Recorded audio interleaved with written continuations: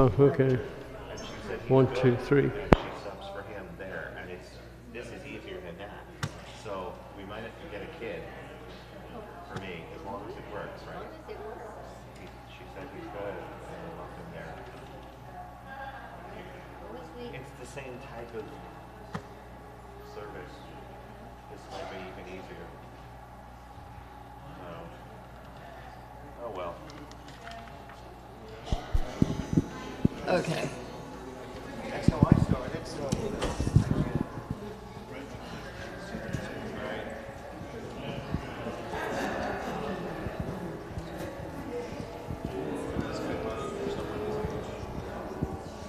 When I started, I was $15. It was literally 10 times less than $15. $15 on service in a business church or small. And I thought that's a lot. I was just looking at that because we came with all kinds of goodies and treats and after each service. That was like a benefit. Good morning. Whoa, I don't know. That thing is, this is loud. I don't know if I'm going to use it. Can you all hear me? Yeah. It's birthday and anniversaries today. We're going to have those in a minute. This is awful.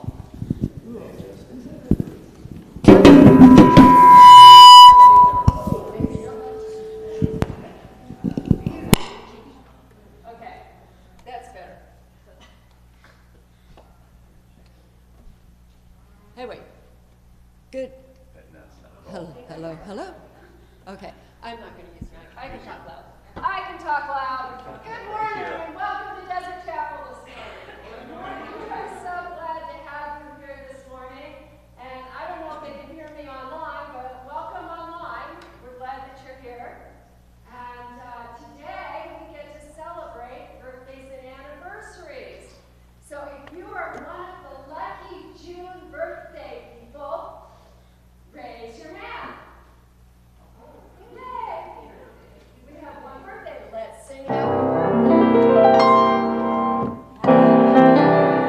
To you, happy birthday to you. Happy birthday, God bless you. Happy birthday to you.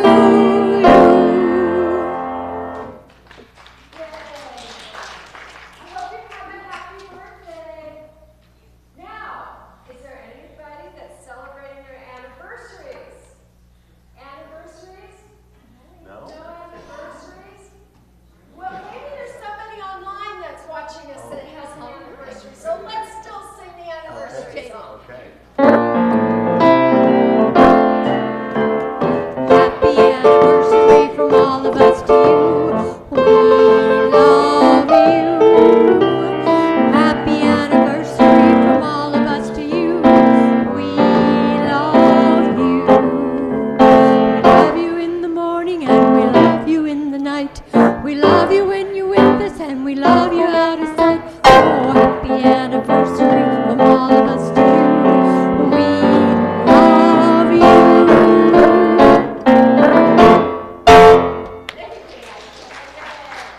Don't forget that the pastor does have his Bible study following the church service, studying the book of Revelation. So if you're interested in that, join him in the lobby after church.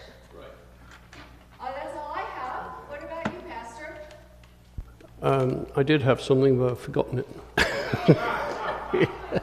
No? All right. Oh, next week is annual conference. And it's really strange the way they're doing it this year. It's online or in person. You can do it either way. I am going because it's at the Mesa Civic Center, about 3 miles from my house. So I have no excuse. That means I will be not in the office as much as usual. And Sunday, I'm not sure what time the closing service is on Sunday. I forgot to look it up. I think it's usually around 10:30. So I will be here next Sunday, but I will be leaving almost immediately, immediately, and there will be no class next Sunday for that reason. And I want to, the following Sunday, I should have a report, a verbal report. It won't be complete, but to tell you what went on,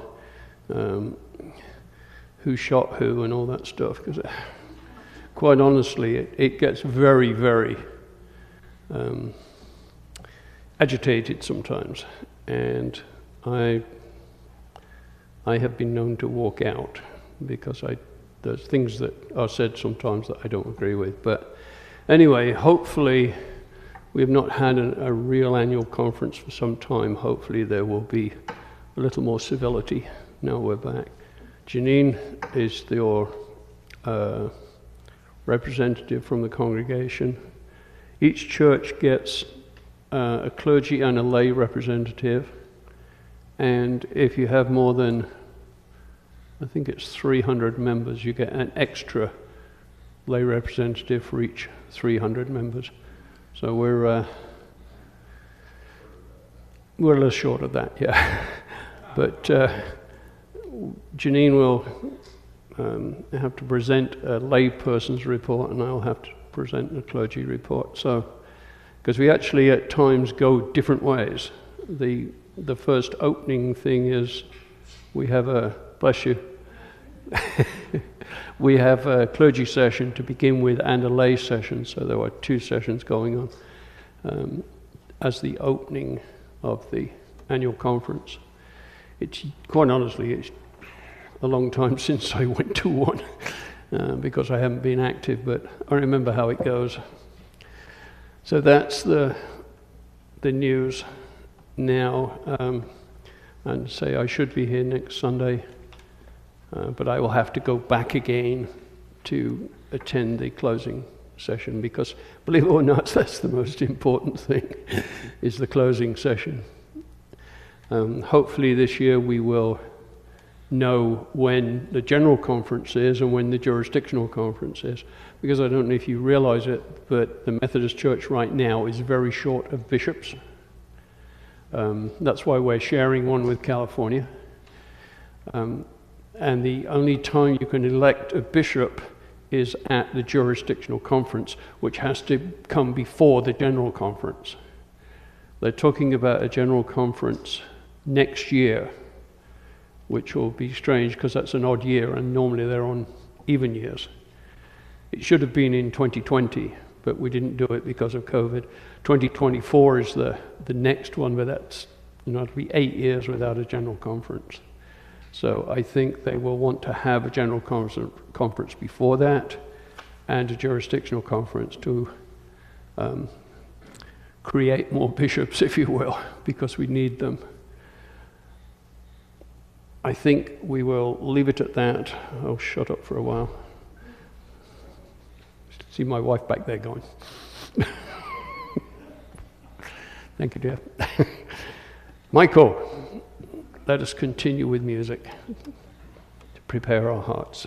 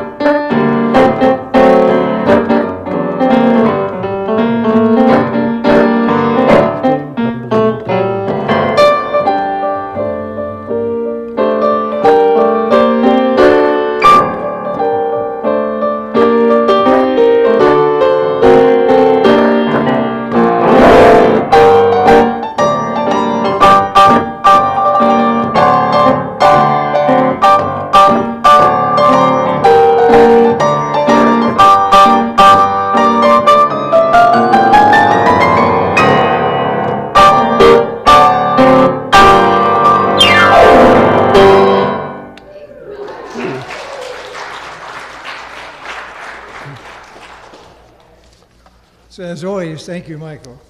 If you're comfortable standing, would you do so for the call to worship?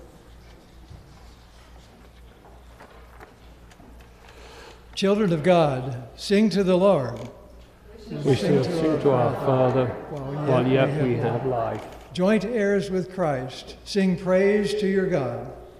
We shall sing to our Mother while Yet we have breath. May May the glory of God endure forever. May the world rejoice in the works of God's hands. And remain standing for the hymn in United Methodist Hymnal 699. Come and let us sweetly join. Verses 1 to 3, 699.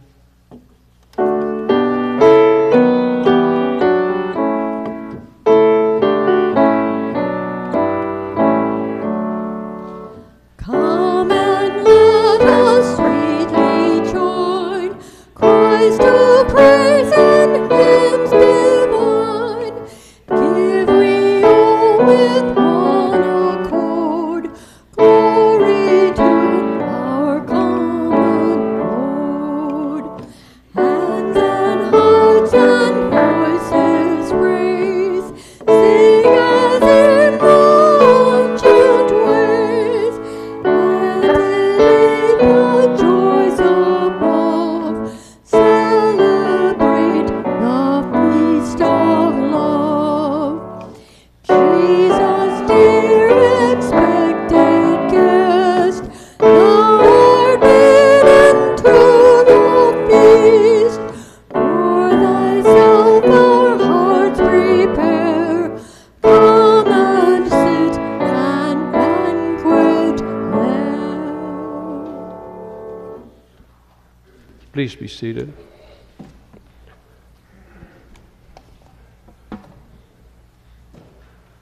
Well, Prayer Bear got a few messages this week, so I'm going to read the prayer requests.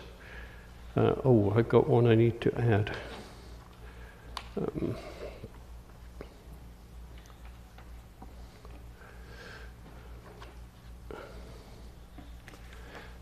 Got a prayer request for Alice Wagaman, asking for prayers for Lindsay, who's battling cancer and not expected to recover. Family are with her and she is in the ICU. She has a husband and 2 young children. I don't know what relationship this person is to Alice, but Alice is obviously concerned. Also, Ken and Nancy January are asking for prayers for a 14-year-old, I beg your pardon, 94-year-old friend who keeps losing blood and is recovering and is receiving blood transfusion at Northwest Hospital in Tucson. His name is Charles Adler, and he is one of the few remaining World War II veterans. And that generation we're losing them. Pray for Charles Adler and Alice Wagaman's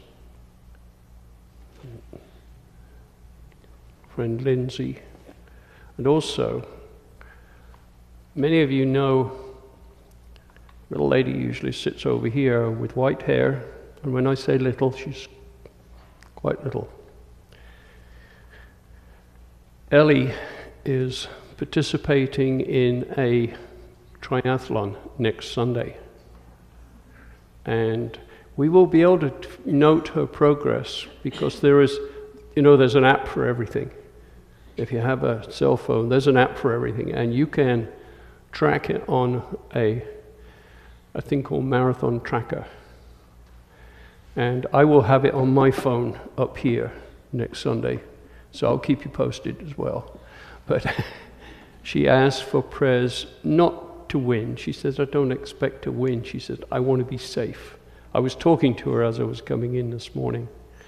And she said, I just want to be safe, and I pray that no one else gets hurt, because it starts out with a See, it's a foot race of 54 miles, a bicycle race of 30-something, I think. No, I got that the wrong way around. It's a bicycle race of 54 miles, a foot race of a half marathon, which is 13.2 miles, and then a swim, which is just over a mile.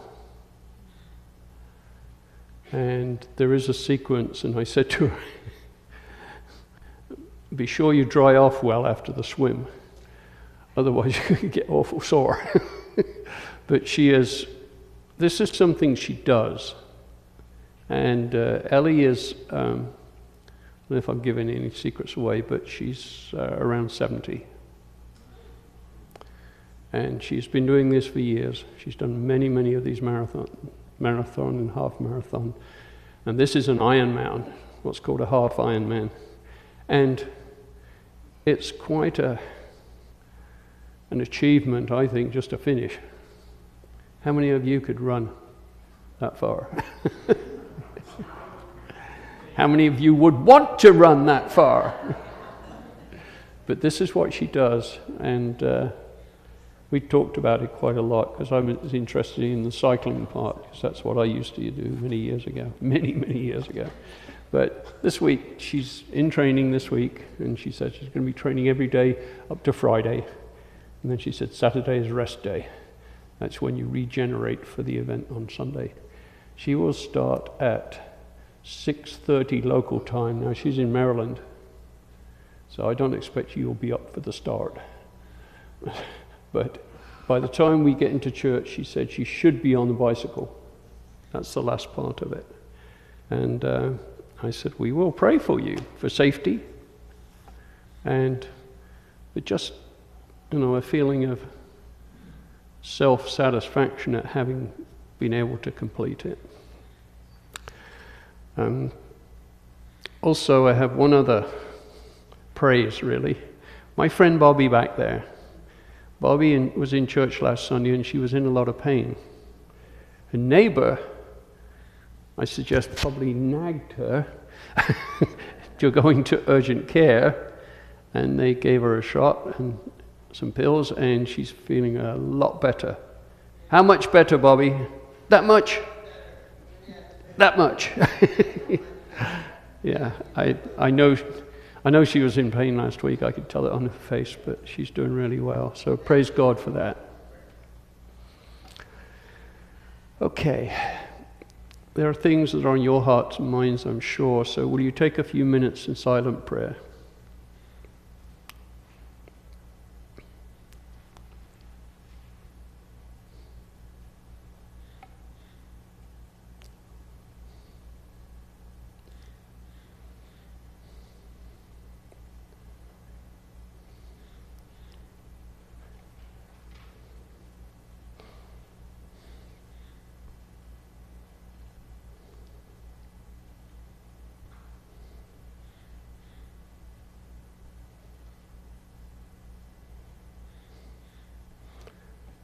Amen. Will you pray with me the prayer of the people? O God, the earth is full of your creatures. In wisdom you have made us all, and you have delivered us into one another's care, asking only that we love one another as you first loved us. We have fostered discord rather than unity, contempt rather than respect, ignorance rather than love.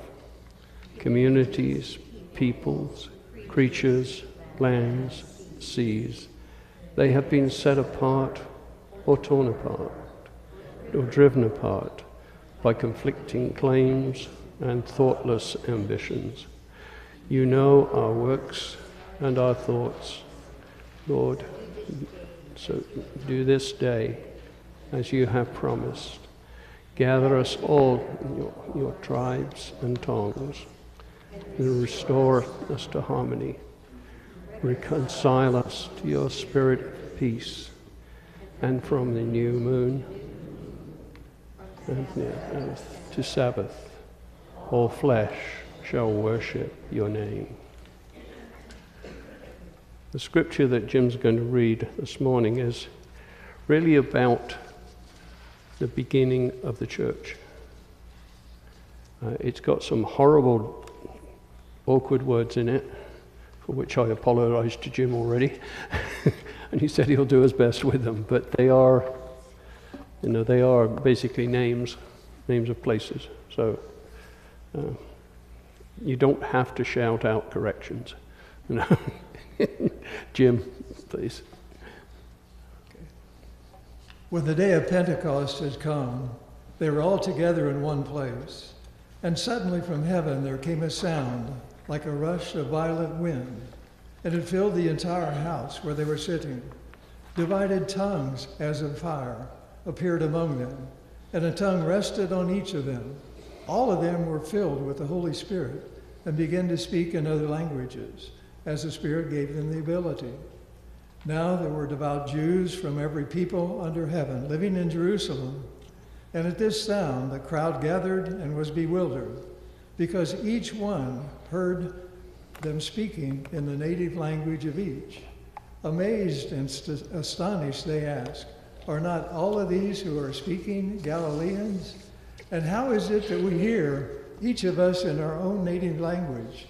Parthians, Medes, Elamites, residents of Mesopotamia, Judea, Cappadocia, Pontus, Asia, Phrygia, Pamphylia, Egypt, and parts of Libya belonging to Cyrene, and visitors from Rome, both Jews and proselytes. Cretans and Arabs in our own language, we hear them speaking about God's deeds of power." And all were amazed and perplexed, saying to one another, "What does this mean?" But others sneered and said, "They are filled with new wine." But Peter, standing with the 11, raised his voice and addressed them. "Fellow Jews and all who live in Jerusalem, let this be known to you, and listen to what I say. Indeed, these are not drunk as you suppose, for it is only 9 o'clock in the morning. No, this is what was spoken through the prophet Joel. In the last days it will be, God declares, that I will pour out my Spirit upon all flesh, and your sons and your daughters shall prophesy, and your young men shall see visions, and your old men shall dream dreams. Even upon my slaves, both men and women, in those days I will pour out my Spirit, and they shall prophesy. And I will show portents in the heaven above, and signs on the earth below, blood and fire and smoky mist. The sun shall be turned to darkness, and the moon to blood, before the coming of the Lord's great and glorious day. Then everyone who calls on the name of the Lord shall be saved."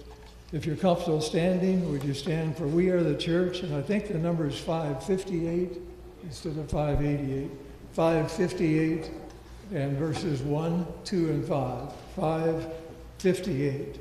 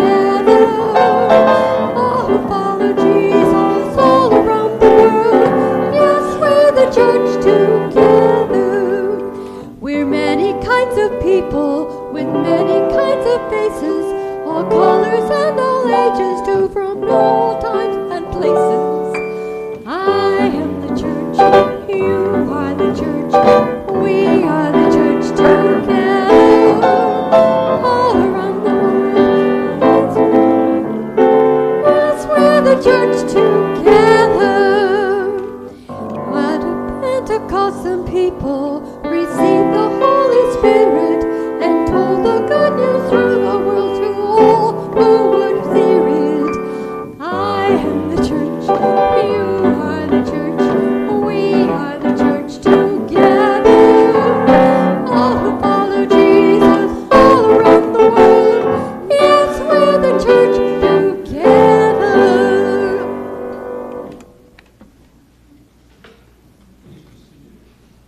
Please be seated.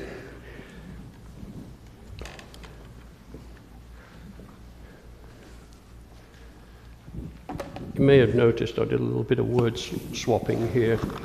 Instead of Acts of the Apostles, I said Acts of the Holy Spirit, because that's really what this is about.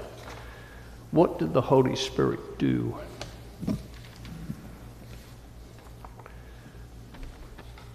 Several times during his ministry, Jesus promised the disciples that he would send a helper, a comforter, a guide to help them when he was no longer with them. I can imagine to them, they realized they had a responsibility to carry on Jesus' work. But these were fishermen and odd job men and who knows what. They were not trained preachers, they were not trained teachers, but they had had 3 years, almost like a junior college course, 3 years in ministry with Jesus, the Master. So what were they to do? Jesus said, I will make sure you have some help. I will make sure that you have a helper. Jesus told them to wait in Jerusalem, which was logical, really, because that's where the latter part of Jesus' ministry had centered, and they were there. And also there was a large crowd of people there because this was a special week for them. Also, as they waited in Jerusalem, they had the opportunity to learn a little bit more about each other, decide where they were going to go. Okay, you go over there, I'll go east, you go north. They had the opportunity to decide that, which direction they were going to go. And no one had told them, you must go in this direction.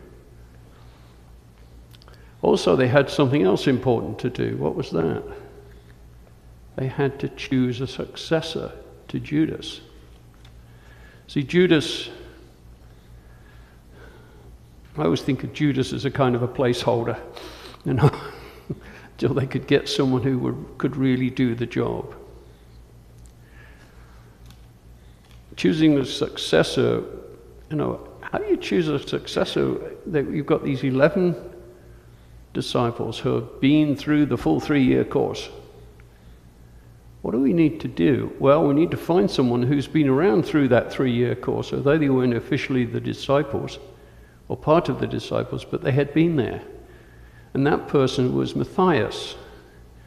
He had traveled with them. He had seen all the miracles that Jesus did. He had seen the healings.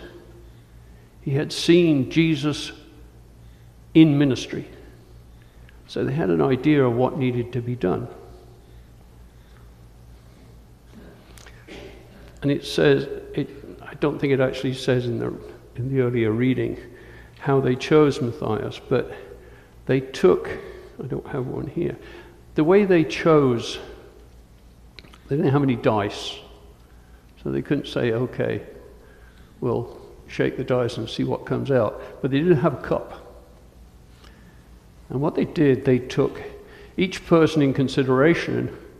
They took a stone to represent that person and they wrote their initial on it. Then they put them in a cup. And this may sound simple, but you'll understand how they cast lots. Because they swept the cup around as hard as they could until one fell out. And that was God's choice. That was casting lots.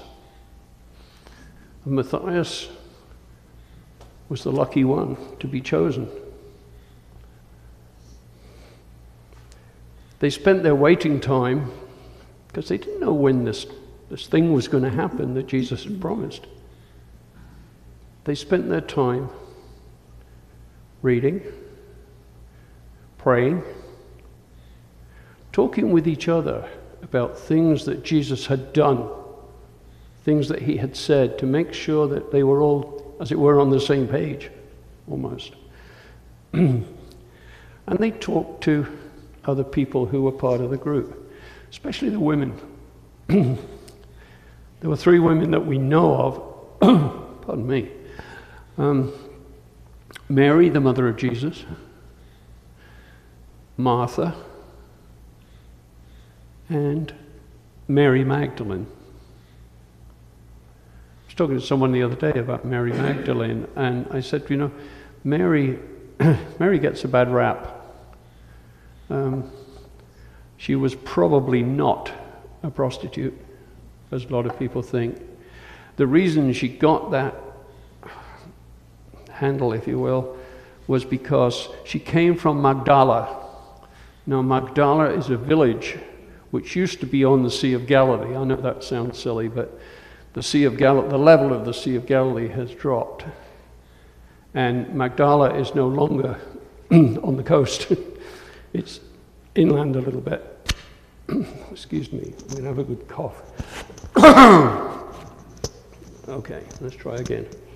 And Magdala was a port on the Sea of Galilee. And what do you get in ports? Get a lot of sailors, right? Now, these were Romans. And there were women who lived in Magdala who were known to associate with the Roman soldiers and sailors. And that's why Mary gets this bad rap. But it's not really, there's nothing we are told anywhere that guarantees that. Chapter 2 begins where Jim began reading, on the day of Pentecost, which is a Jewish festival of 50 days. Penta comes from I'm not sure it's Greek or Latin, I think it's Greek actually, from the word pent, which is 5. Penta is 50. And what it was actually was, what's 7 times 7? Quick, come on. Oh, some of you said 70.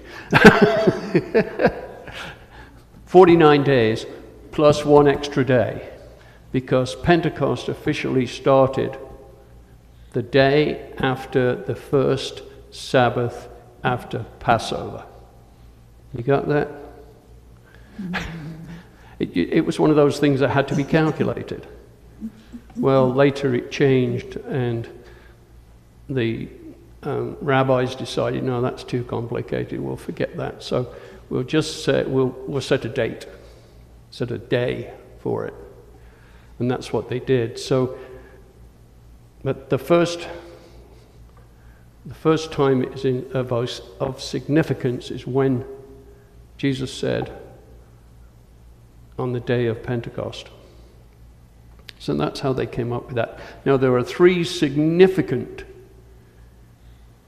festivals. You know, you were required to go to the temple in Jerusalem. If you were a Jew, you were required to go on at least one of those festivals each year. And the festivals are Pentecost, Passover, and Tabernacles. You probably never heard of Tabernacles. That's the day that the Jews erect a little tent outside their house, and they supposedly live in this little tent for a week. It's to symbolize the time they spent in the desert, living in tents. Gee, this is not good.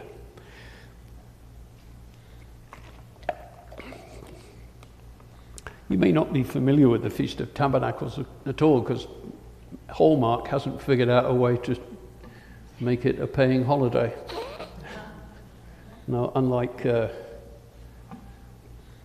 Hanukkah, which is the Jewish Christmas, you know, they have Hanukkah cards, they have Hanukkah gifts.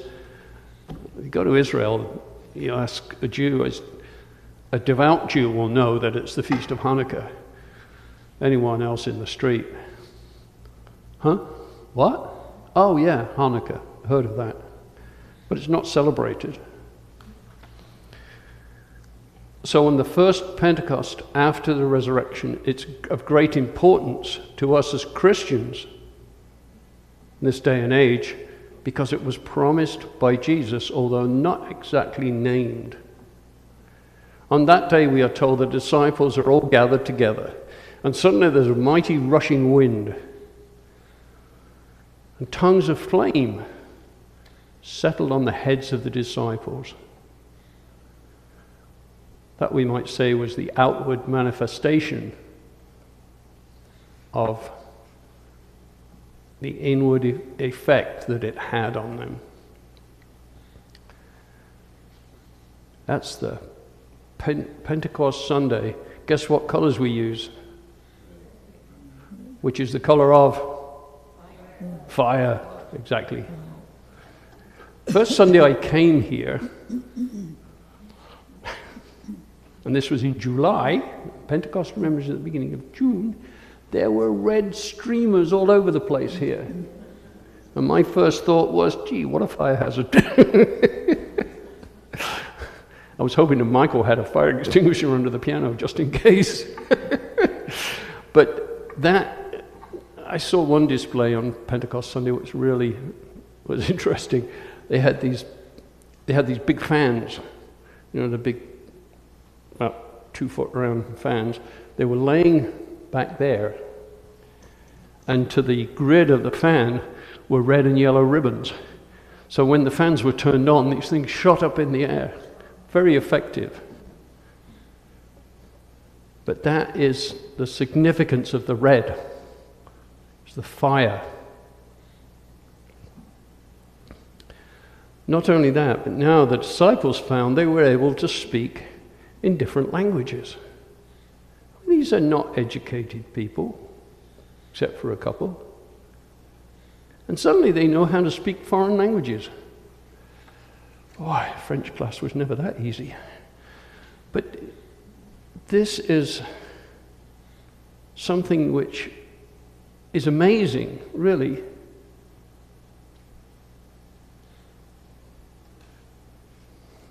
There are a lot of people in Jerusalem at this time. And they're people from all over. As Jim read, you know, I think there's 14 different countries. Now, some of them speak a similar language. But, you know, there's a big language barrier, particularly between Hebrew, Greek, Latin, which is what the Romans spoke, or a form thereof, and Arabic. Completely different. Not just the words, but the syntax, the meaning of certain sounds. So they can speak these different languages and understand what they're saying, because that's important too. If you ever travel to a country where you don't speak the language, you tend to feel a little bit intimidated, don't you? What are these people talking about? Are they talking about me? And then suddenly you hear your own language being spoken by a group. What do you tend to do? You gravitate to those people because you can understand what they're saying.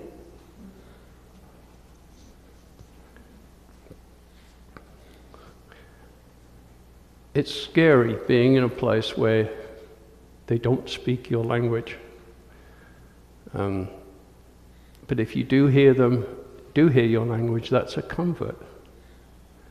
But the people who are visiting Jerusalem for the festival are from so many different countries, speaking so many different languages. There are at least 6 different languages involved here, and dialects thereof. The excitement within the crowd must have been amazing when they started to hear the gospel preached in their own language. The chances are some of them knew Hebrew because they're Jews and they're coming from all places for the Jewish festival. And even, you know, people who are not from Israel, if they are Jewish, they know some Hebrew. when I was traveling, I found the most important thing is to know how to order food and water. That way you won't go hungry.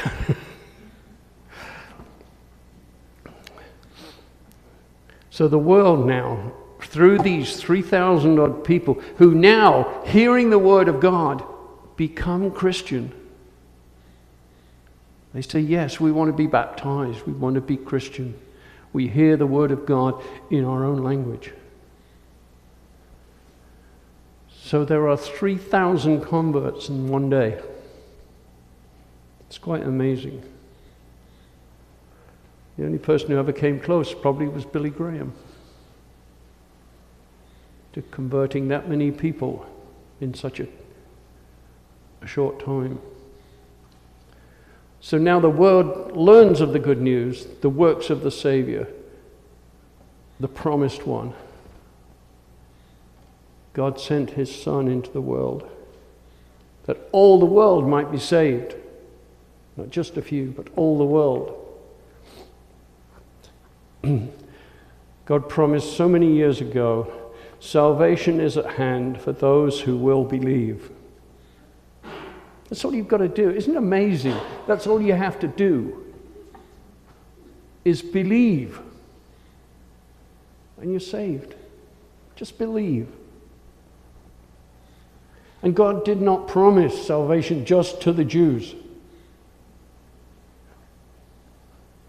but to all who believe in him. Isn't that amazing?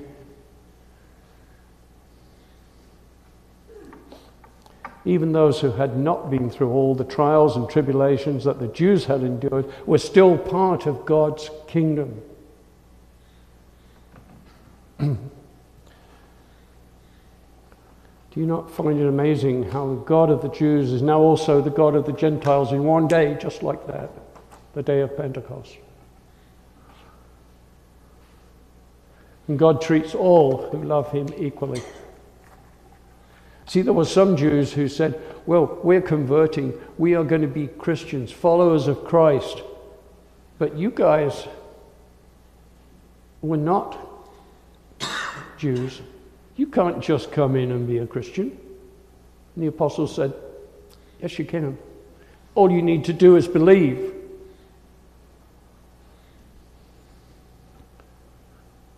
How many of you know someone who was a Jew and then became a Christian? Some of you remember Louis Lyon, don't you? Louis was a good friend of mine, still is. I spoke to him just the other week. Yeah, he was raised Jewish. And when he became a Christian, his parents disowned him. But I think they took him back. But, you know, that's the kind of thing that happens, that people think this is ours and ours alone. God never said that. God said the love of God is for everyone, all who believe.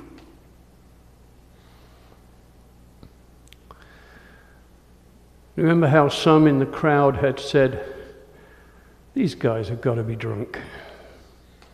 They're babbling away. We don't understand them. Some of the other people did, but certain people didn't understand them, and they said, they must be drunk. And then Peter, good old Peter, stands up and says, excuse me, he said, the bars are not open yet. They don't open till after 9 o'clock. The 9 o'clock is significant because 9 o'clock is the hour of prayer. Now, a Jew would not eat or drink anything until after morning prayer at 9 o'clock. So how could they be drunk? It's only 9 o'clock in the morning. That made a few people think. This is the fulfillment of the prophecy of Joel. How many of you read the book of Joel regularly? No, not something we do, is it? It's not a thrilling book. It is a book of prophecy. Now, the true test of a prophet is that everything he prophesies must come true. Okay? You have, that is a requirement of a true prophet. Everything must come true. And then there's this one about your young people shall see visions and your old people shall dream dreams. This is the last of Joel's prophecies. The last one to come true, I should say. And now the legacy is complete. A prophet is not a true prophet unless all that he prophesies comes true. As we move through the passage, we encounter the speech of Peter. Now, it wasn't included in what we had today, but it will be later. Peter, who has become the spokesperson for the disciples, in which he first repudiated the idea that the disciples were inebriated, got rid of that one, and then he goes on to tell the listeners that it is not necessary to be Jewish in order to participate in the blessings of God. Or to put it simply, you don't need to be a Jew first before you become a Christian. This disturbed the righteous Jews, and it was an affront to those who assumed that they were the sole heirs to the kingdom. Can you imagine how downtrodden they must have felt at that point? So what can we take away from this scripture? I think it's pretty simple. First, we are all God's children. Would you agree with that? Second, God loves us all, Jew or Gentile, and all the rest. Third, our God is an awesome God. What's the hymn? Our God is an awesome God. Yeah. I love that because it doesn't leave any room for maneuvering. Our God is an awesome God. No question. I think that's the takeaway for today. Our God is an awesome God. Amen. Amen. Make sure I get the correct order now. Of all the things I've missed, I've never missed the offering yet, I don't think. Okay. The ushers will come forward, please, to receive the morning offering.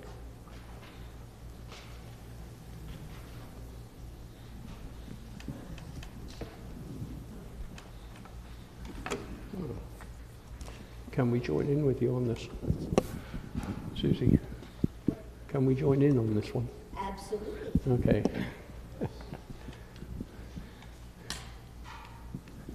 Bring Old Faithful. Thank you. Make sure you get here in one piece.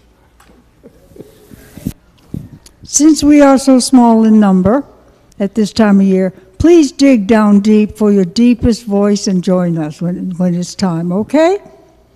Okay, thank you very much, dear hearts.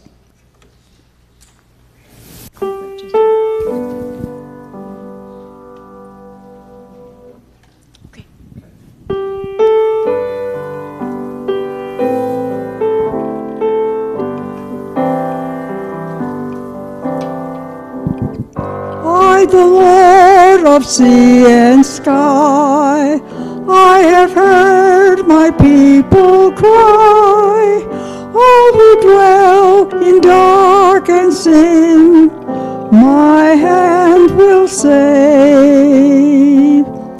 I who made the stars of night, I will make their darkness bright. Who will bear my light to them? Whom shall I send? Is I am. It is I, Lord. I have heard you Calling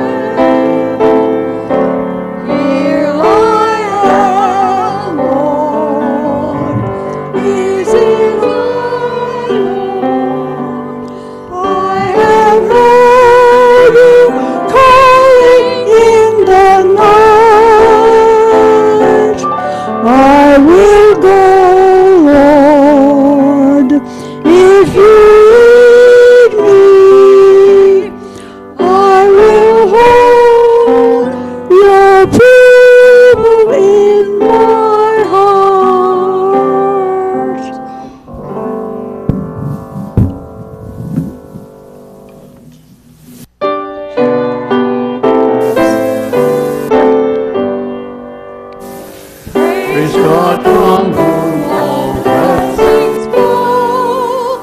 Praise Him, all creatures here below. Praise Him above, ye heavenly hosts.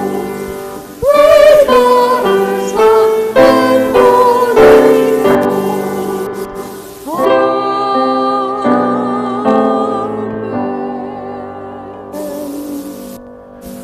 Almighty God, accept these gifts we bring.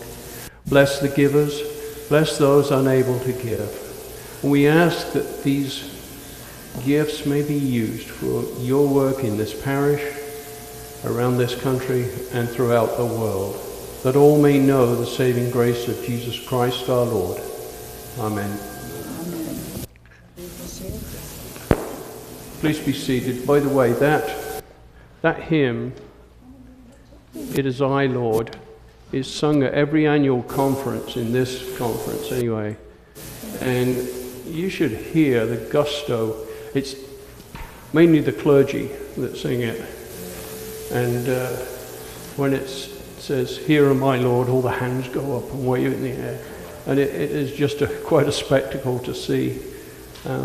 Gives me a little bit of a shiver when I hear that. But we are going to use the Holy Communion setting that is on page. Oh, that's my page. The one that's on page begins on bottom of page 15.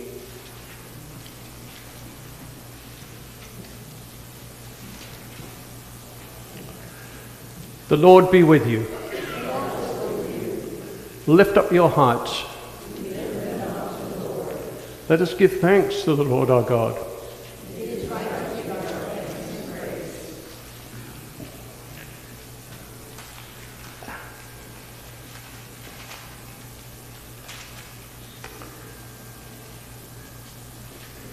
As we give our thanks and praise, this is not a separate part of the communion service. This is our thanks and praise, and everything that goes with it is it's a continuous part. Now, this is a special occasion. Not only is it the first Sunday of the month, but it's also Pentecost, the birthday of the church. So if you will join me as the liturgy continues on page 16. So with your people on earth and all the company of heaven, we praise your name and join their unending hymn. Holy, holy, holy Lord, God of power and might. Heaven and earth are full of your glory. Hosanna in the highest. Blessed is he who comes in the name of the Lord. Hosanna in the highest. So in remembrance of these your mighty acts in Jesus Christ, we offer ourselves in praise and thanksgiving as a holy and living sacrifice, in union with Christ's offering for us as we proclaim the mystery of faith. Christ has died. Christ has risen. Christ will come again. All honor and glory is yours, Almighty Father, now and forever. Amen. Our Father, who art in heaven, hallowed be thy name. Thy kingdom come, thy will be done, on earth as it is in heaven. Give us this day our daily bread, and forgive us our trespasses, as we forgive those who trespass against us. And lead us away from temptation, and deliver us from evil. For thine is the kingdom, and the power, and the glory forever. Amen. We remember how on the night that he was betrayed, Jesus sat with the disciples, his last meal with them. They didn't really know it, but Jesus certainly did. He took a loaf from the table, similar to this, but an unleavened loaf. He blessed it before his Father, saying, "Blessed are you, O God, who have caused the earth to bring forth grain, that we might have bread." And then he broke the bread, and he gave it to the disciples, saying, "Take, eat. This is my body broken for you. Do this in remembrance of me."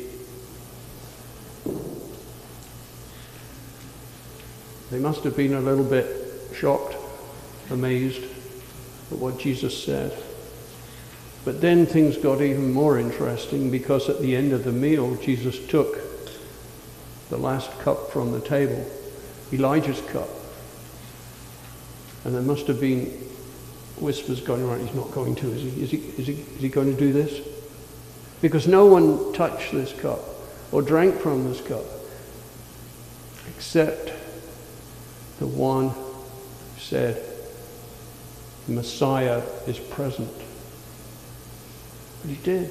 He did exactly that. He took the cup and he blessed it before his Father, saying, "Blessed are you, O God, who have caused the earth to bring forth grapes, that we might have wine." Then he passed it around to them and said, "This is my blood of a new covenant, poured out for you and for many, for the forgiveness of sins. Do this as often as you drink it, in remembrance of me."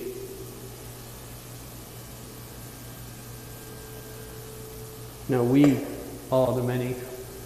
We are those who Jesus was talking about. He knew that you'd be here 2,000 years later. He looks into all hearts, and he knew that you would be here. So this meal is for you, prepared by Jesus. Take and eat and drink. Will the ushers come forward, please?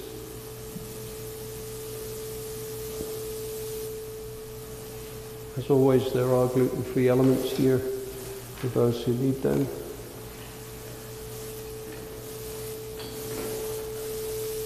If by any chance there are none left in the basket when it gets to you, just tell the ushers and they will find some, because there's 20 cups here altogether, gluten-free, so you should have enough.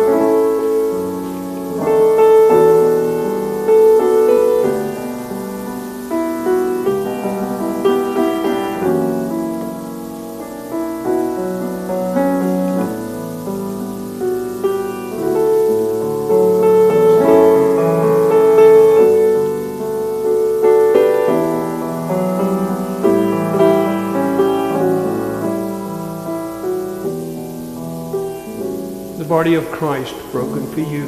Take and eat.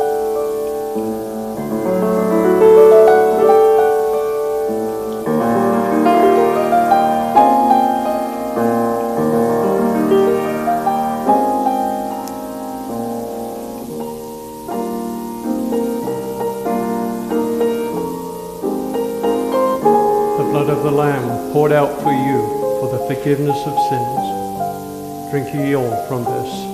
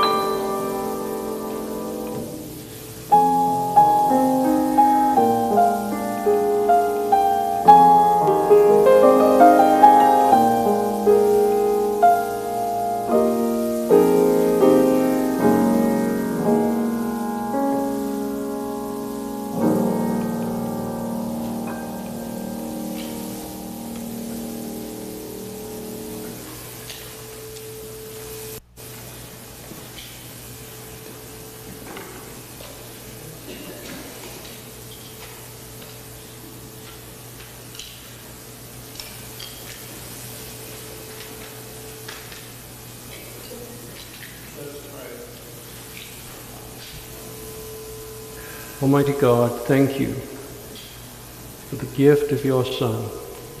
Thank you for the gift of your church. And thank you for this holy meal. Bless it to our bodies and us to your service. In Jesus' precious name we pray. Amen.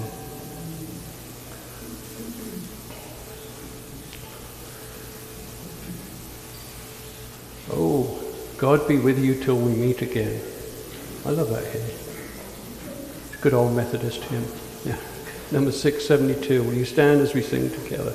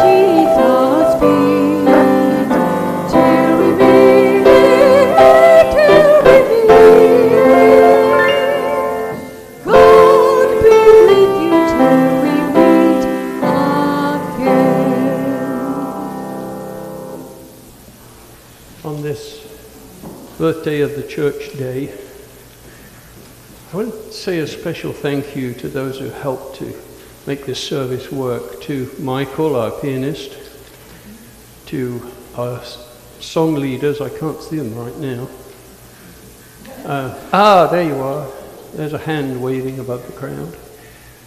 To those who helped prepare the communion, to our bookkeeper, who is also our secretary and our bulletin printer and copier, and there's one guy, I can't see him, where'd he go, who spends Thursday morning when he's at the church folding the bulletins. You know, you don't think of all these things that have to be done, but it's important that we have a worship service that flows somewhat. I'm just here to interrupt things, but let's be thankful for them in all that we do. Father God, we thank you for this church, for our time together, for the God that you are, that we are able to worship freely and to show our faith by loving one another in all the things that we do. Lord, bless us as we go on our way this week. Keep us in your care. In Jesus' precious name we pray. Amen.